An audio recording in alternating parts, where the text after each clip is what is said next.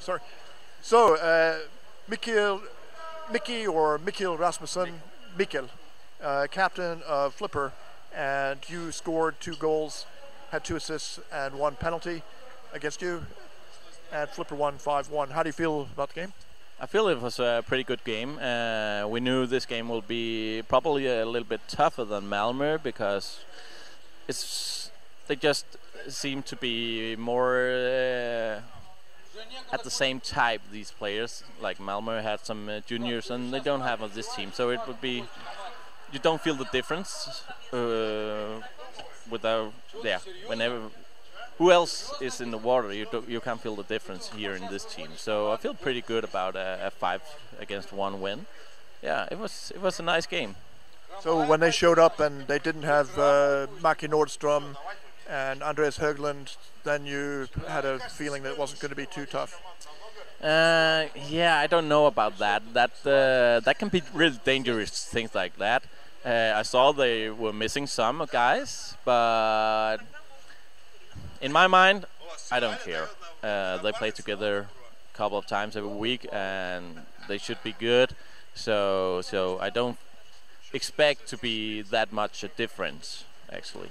They're based on a team with a system and playing together, not on individuals who make everything happen. Yeah, exactly. So now we've completed the first day of the 6th season, and you were one of the first clubs to join the Euroleague. What are your feelings now, looking back now, thinking about this historically? I think we come very long way.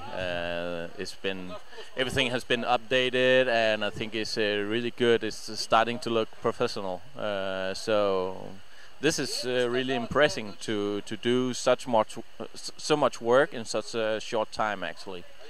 Yes, and we keep improving. So I think this is going to be good. Give it 5 more years, and I think we will see something totally different, maybe on national television. All right, I'm hoping so. And the next round is in Vienna? Is that the last round? That's the last round. Next round is in Tampere in Finland. Okay, so what, do you think you'll be able to take a strong team to Tampere? We have to, because we're going to play a top 3 from last season, so we're going to bring the best players. And we need 9 points for this weekend, this round, to be able to think it's going to be fun playing next round, because it's going to be a tough one next round. That can decide really much where we're going to end in after 3rd round. All right, and the final question, can you replace Christian Schaefer with his younger brother? Yes, we can do that, but I think give him a couple of years, then he will be as Christian, I think. He needs a little bit of size. He's like 20 kilos or 25 kilos lighter, and you can feel that.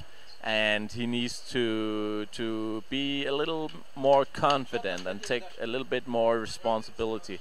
But he's a young guy, and he's following everyone else, and he's doing quite a good job. But he just needs to grow a little bit up and exercise in the gym, lifting some weights. Yeah. Well, he's captain of the national U21 team, so you must be proud of that.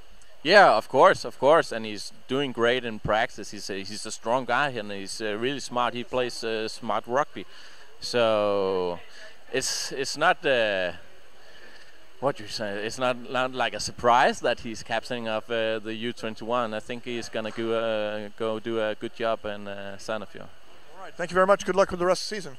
Thank you. Yeah.